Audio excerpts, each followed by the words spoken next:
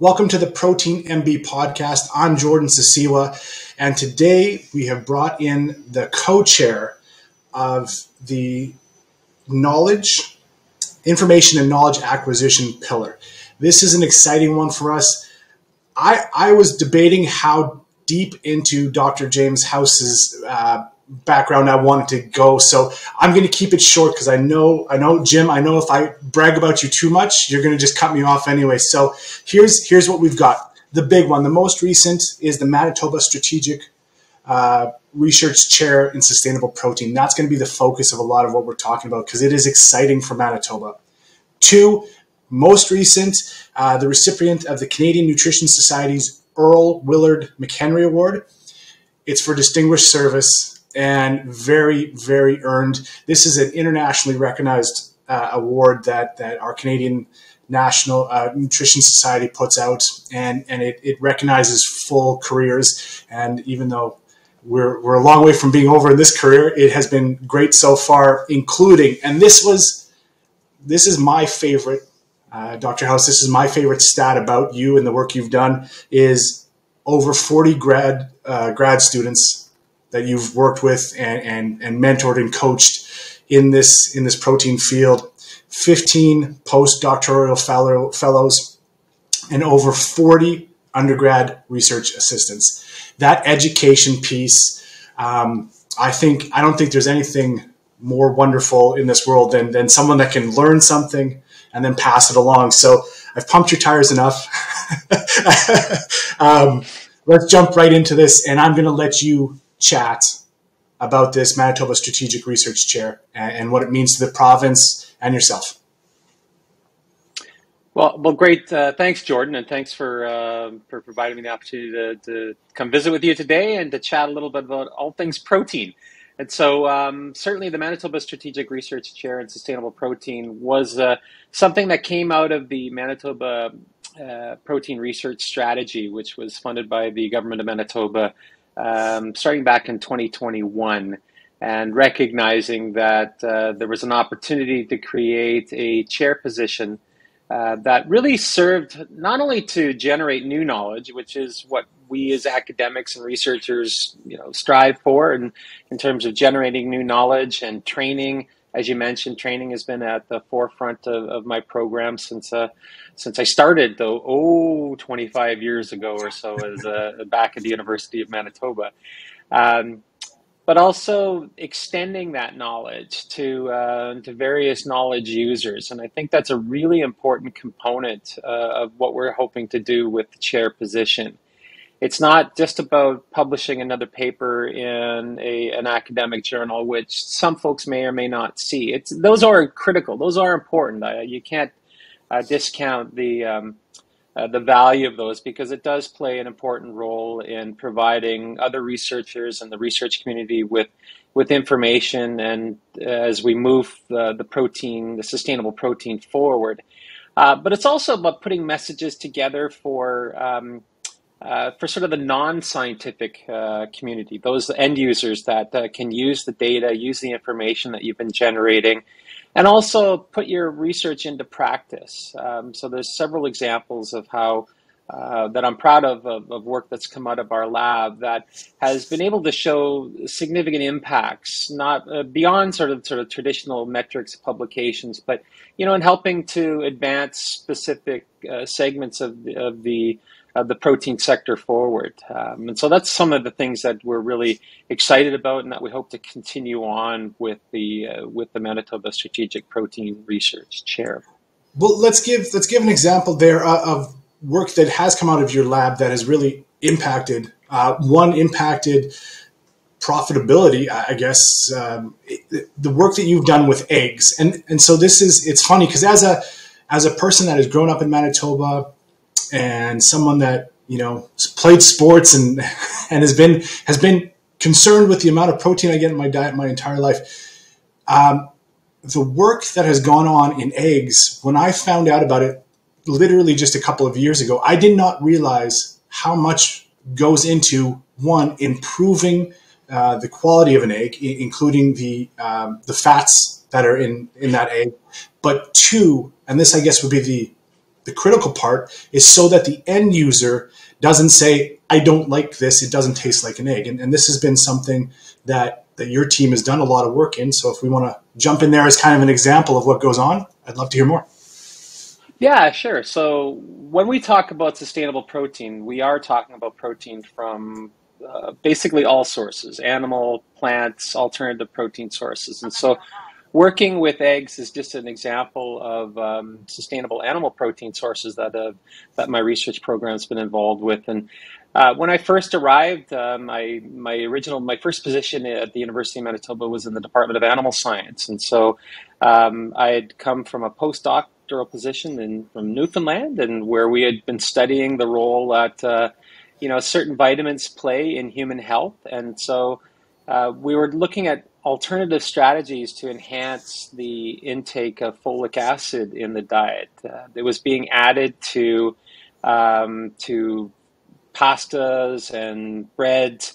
But for people that at that time, all the rage was the Atkins diet. And so people were avoiding carbohydrates because they were on the Atkins diet. Well, now it's the keto diet. And so people are avoiding carbohydrates. And those are the vehicles that we've chosen as to carry folic acid into the marketplace. And it has an important role in helping to protect moms from having a baby with a neural tube defect. And so we looked and we did a lot of original work on studying how to enrich eggs with folates and folic acid, and so I'm proud of that work, and it's influenced how much and it's simply by increasing the level of that vitamin within the laying hen diet, and you can find the point at which you can see enrichment in the eggs. And so we did a lot of that work, characterized it, and determined how bioavailable that folate was. And so proud of that work. And then you mentioned the work on fatty acids, like omega-3 fatty acids. That's been the primary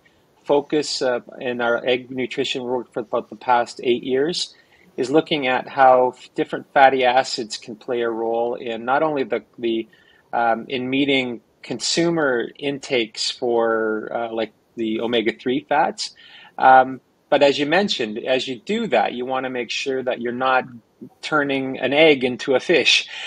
We don't want eggs. If you want a fish experience, have fish. But I don't think most people are looking for that fish experience when they're consuming eggs. And so we did lots of sensory work to determine optimal levels of fatty acids from different sources in terms of how we can get omega-3 enriched eggs. And then most recently, it's been to turn our attention to not only to the human consumer, but to the original consumer of the diets that are enriched in omega-3s, which is the laying hen, and also the immature birds that will become the mature laying hens. Because now we're interested in understanding, well, do the omega-3 fats that we're providing in the diet have a health benefit for the birds themselves? And so that's been our most recent work. And so we're carrying that on to look at the role that omega-3 fats can play in helping to make birds a little bit more resilient to immune challenges, and perhaps even enhance their ability to mount a response to specific vaccines. And so that's an area that our research is involved in right now. And what was fascinating about what you just did there is you just walked us through how science works, right? It is we do a study, we find something, and then we see where we can go with that. So let's say I'm a young student listening in. How do I get involved in programs like yours? Is it like, if you were going to encourage the next generation of aspiring researchers to get in and hopefully get involved in the research chair program, one, I guess, visiting the website, and we're going to be putting that site up in all the stuff that we do, because we're as excited as you about this protein chair being here. But how would a young student go about getting involved and finding their path to get involved with you? Sure. So it can happen at multiple levels. Like, for example, if you're a high school student and you're interested in gaining some experience as a volunteer basis, you can come and you can volunteer within the lab. We can give you an overview of some of the research. You can help some of the researchers that I have in my team or that are present within other programs within our department or within our faculty. And so we do have opportunities for high school students to do to spend some time to maybe doing a science fair project. And I've had a number of students that have done science fair projects through the Manitoba Science Fair program. The name's changed a little bit over the last couple of years, but as we get post COVID, I think those opportunities are going to come back, and I think that's if you're interested in science, I think that's the key thing a key message is that food science and nutrition science are just that, sciences, and so it's a way of taking your interest in the scientific method and laboratory skills and applying it for specific conditions that are really, that resonate with everybody because we all eat and we all, and I think we all recognize that relationship between food and health. And so this is an area that I think that's one way that students can get involved. At the undergraduate level, we have students all the time that come into our program as either co-op students, and so they'll come through a co-op program, a formal co-op program, either through the Faculty of Agriculture and Food Sciences or through the Faculty of Science, for example. We'll take students within my lab for a 4-month co-op work term, and they'll get experience working on various different techniques within the lab that we have in play. Now, beyond sort of the co-op, then students can also apply for summer research positions, and there is funding available through NSERC, which is a major, what we call a tri-council funding agency in Canada, that you can apply for an undergraduate student research assistant award, and that can fund research opportunities. And it looks great on a CV. It can set the students up for opportunities even further into the future. And then the other way is we also have a program that's funded through our VP of Research and International, and it's our Undergraduate Research Assistant, our URA program, which also provides resources to support summer research positions for undergraduate students. And so co-op and then the 2 research awards. And then oftentimes people have funding for their program outside of those programs. And so they can just pay attention to research positions that might be posted on UM Careers. And the best way to do it is just to make sure that you're visible, or that you're communicating and you're talking with folks within the department, within the various research centers that we have affiliated with the faculty and within the Department of Food and Human Nutritional Sciences. And so by making those connections, if opportunities come up, they'll be the first to, you generally can create your own pathway forward from that perspective. I love it. I hear that, and I've heard from a bunch of researchers that we've kind of brought on to this, is that you've got to be entrepreneurial if you want to take this research thing to its full potential. And again, you touched on it there and just briefly went over it, but this stuff in the research, and I've heard it said a few times that I am loving this term, protein agnostic. And that's something that I had never heard until meeting a whole bunch of people that are working in the protein industry. But this is something I think that's fascinating, is one, the population growth that we have is at a point where I don't want to say we need to be creative to feed everybody, but we do need to be making sure that research is being done to ensure high quality protein and food is getting to the masses. So from that protein agnostic perspective, what are we seeing here in Manitoba in the research chair that you guys are going to be doing as a team? Sure. So when I use that term, essentially it's a reflection that protein is a nutrient, and we can derive high quality protein from animal sources as well as plant-based sources and alternative sources such as products from fermentation, products that are coming from non-traditional, at least from a Western or from a Canadian or North American perspective, that's non-traditional, like insects or fungi. So these are opportunities that we can derive protein sources. And so uh, the research chair position is looking at both animal and plant-based proteins as well as alternative fungal proteins. And so, and understanding the factors that influence the quality of those proteins. So their processing is a big area of study, how it can influence the composition of the protein and the digestibility of the protein. We're also interested in knowing about how we can create unique blends of proteins um, where perhaps you're blending plant and animal protein sources together. And so there's some examples of products that have hit the marketplace that do just that.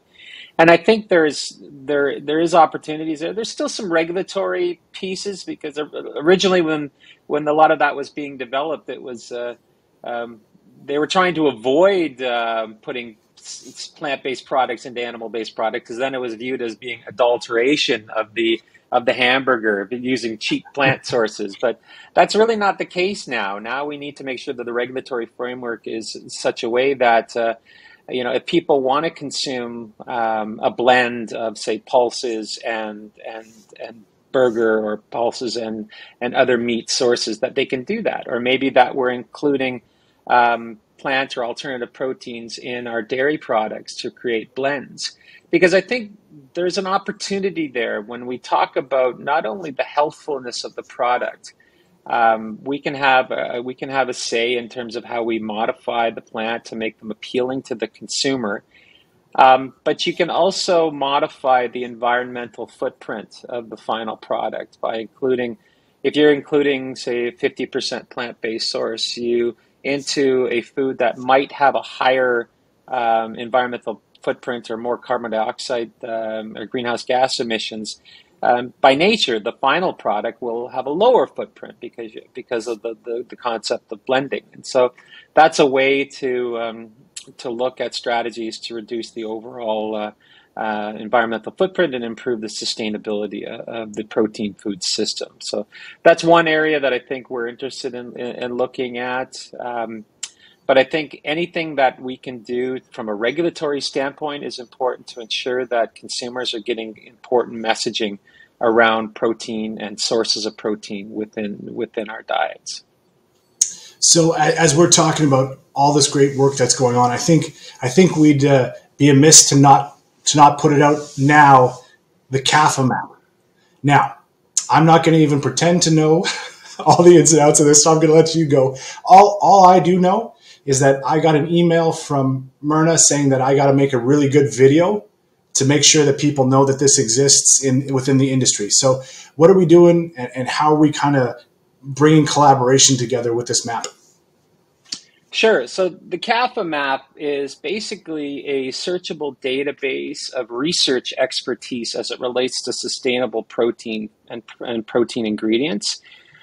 We started off with funding from Manitoba Agriculture and then subsequently with funding from Protein Industries Canada to establish the map first in Manitoba, and now we're spreading it nationally.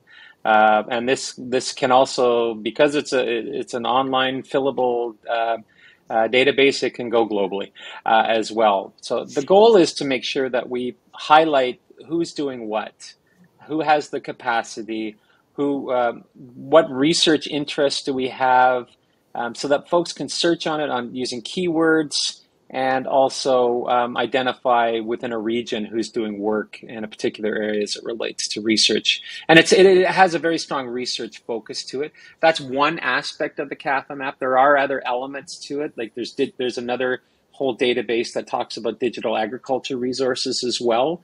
But from our perspective, underneath the umbrella of the CAFA map, when you can find it at cafamap.ca, under that umbrella, there is the Sustainable Protein Research Network, which is really what our focus was and what we were developing. And so in there, you'll find researchers, you'll find academics, you'll find research institutes, the human capacity, as well as as the infrastructure that's there to help um, establish new collaborations and move the ecosystem forward. No, and I love hearing this because just seeing the teamwork on that national and, like you say, the potential for international scale to start solving these problems, creating these more sustainable answers. As a consumer, there's nothing more exciting than knowing that the progression is to high quality protein that's going to be healthy for me, and it's sustainable, and it's seeing that it is a priority at the research level. That's exciting to me as a consumer. Now, with that said, the last little bit we're going to get into here is where you're excited and what you see coming down the pipe that keeps you in the industry and keeps you in the business and going to work every day. So what's got you? Sure. So there's lots of things that I'm really excited about. The new researchers that have entered into this area, bringing their expertise. I think it's been a pleasure to collaborate with a number of them, both here at the University of Manitoba and elsewhere across the country and also internationally. To work with these collaborators and to identify opportunities to advance, at least from our perspective, advance protein quality, which is really the nutritional attributes of sustainable protein foods. And so there I work with plant breeders, I work with food processors, I work with the agronomists to try to understand all of the factors that can influence the quality of proteins to help advance the sectors. And so if you're working with a breeder, for example, developing rapid assessment tools that they can use to help in their breeding programs. And that excites me, and looking for new infrastructure and new techniques to do that rapidly and with higher accuracy, I think is something that excites me. The new tools that are coming in from a processing standpoint that may find their way into commercial production, having an understanding of how we can modify the functionality and the quality of protein so that they're better suited for certain applications within the food sector. And I think just an overall understanding of the role that dietary protein plays both in human health, but also in the health of animals as well. I think it's traditionally livestock production has been one way that we can manage the co-products that are generated from a lot of our protein-based ingredients that are being generated. And so that still remains a very significant part of co-product utilization, but there's a lot of exciting work that's being done now to develop even higher value-added products that are being derived from these co-products. And so looking at bioplastics or using the co-products as substrates for precision fermentation. So to develop new proteins, new starches, you name it. It's open to the imagination what can be produced through these techniques. And so that's what excites me. I love it. The future is bright, not only in Manitoba, but worldwide. And just hearing you talk, I'm excited to see where Manitoba lands in the protein market on a global scale. Congratulations once again to you and your entire team. We can't stress it enough that Manitoba Strategic Research Chair in Sustainable Protein was an incredible accomplishment, not only for your team, but for the province itself. And again, we appreciate you being a co-chair for us at Protein MB and lending your expertise there. Much appreciate you being on the podcast, and we look forward to having you again soon. Great. Thanks, Jordan. Appreciate it. You bet.